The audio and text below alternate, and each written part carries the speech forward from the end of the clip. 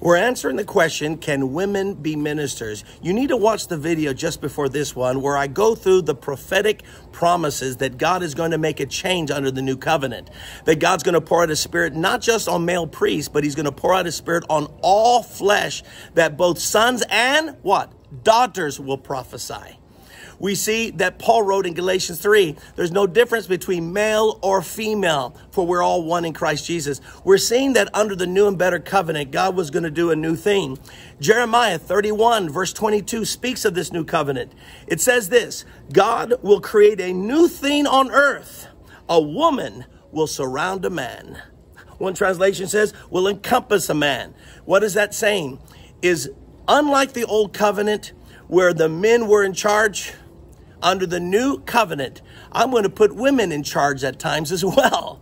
And in fact, in that same chapter, Jeremiah says, and then God will make a new covenant with the house of Israel and the house of Judah. So the idea of the new covenant includes women protecting men now, women leading men.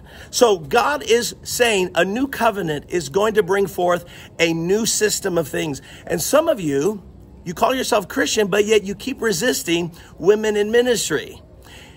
You know what you guys keep doing? You give me the same scriptures over and over again. You give me 1 Corinthians 14, 34, and 35, and 1 Timothy 2. It seems like that's all you have. Instead of looking at the entire word of God and God's promises that he's going to touch all flesh, women are going to preach, women will lead, yet you want to ignore all of that, and you just want to go by 2 verses in your Bible. And that seems to nullify everything else. Well, I'm going to take the 1 Corinthians 14, 34, and 35 passage, because I'm going to show you what Paul means by this, and it's going to shock some of you. Now, here's the passage, 1 Corinthians 14, verse 34 and 35. Women should remain silent in the churches. They're not allowed to speak, but must be in submission, as the law says. If they want to inquire about something, they should ask their own husbands at home, for it is disgraceful for a woman to speak in the church. There it is. That's the passage. Yes, there it is. It's right there. But even you who don't believe in women ministers, you still don't abide by that, because do women speak in your church? Do they give announcements? Do they sing? Do they read scriptures at a Bible study? Do they ask questions? Oh, wait a minute. You mean women are talking? According to this passage, it's not saying women can't be pastors. It says women can't even talk. Oh, but you're not paying attention to that, are you? You just want to go ahead and take what you want out of that passage and ignore everything else. What was Paul saying? Paul's actually given a quotation from a letter that the Corinthian church had sent him. You see in 1 Corinthians 7:1, Paul says, now concerning the matters you wrote to me about. So Paul is taking the letter that the Corinthian church wrote, and he's answering their questions. So what did Paul just finish preaching? He says in verse 31, for you can all prophesy in turn. How many? All.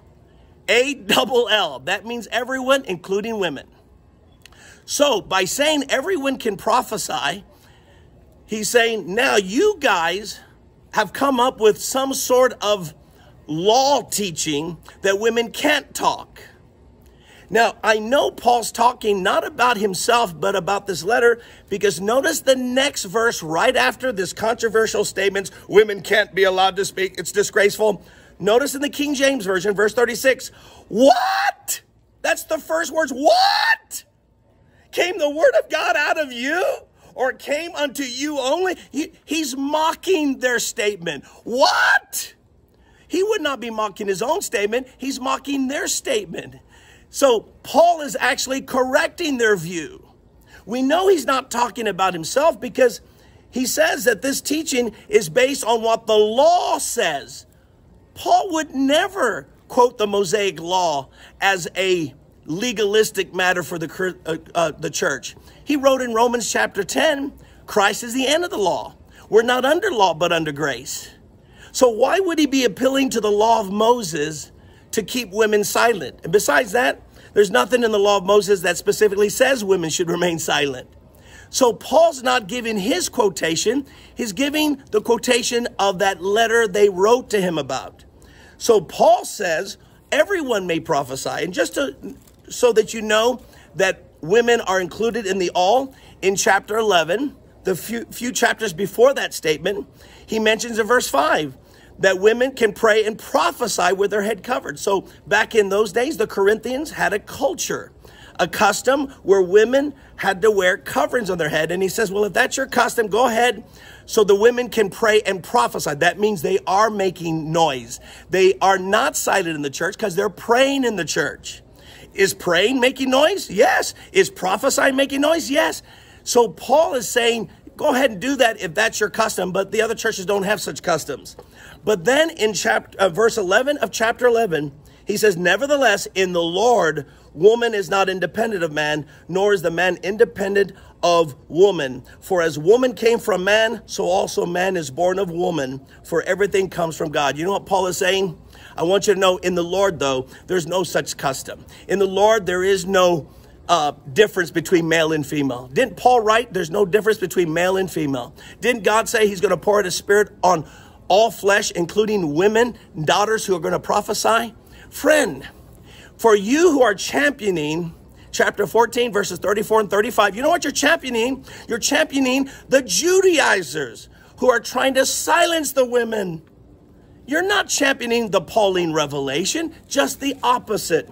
So that's what 1 Corinthians chapter 14 is talking about. It's the letter that the Corinthian church wrote to try to stop what Paul was saying. So in the end, Paul says, let everyone acknowledge that what I am writing, watch this, what I am writing is the Lord's command. In other words, you wrote to me what you thought the law says, but I'm telling you, it's time for you to acknowledge that what I write is the Lord's command, not what you write.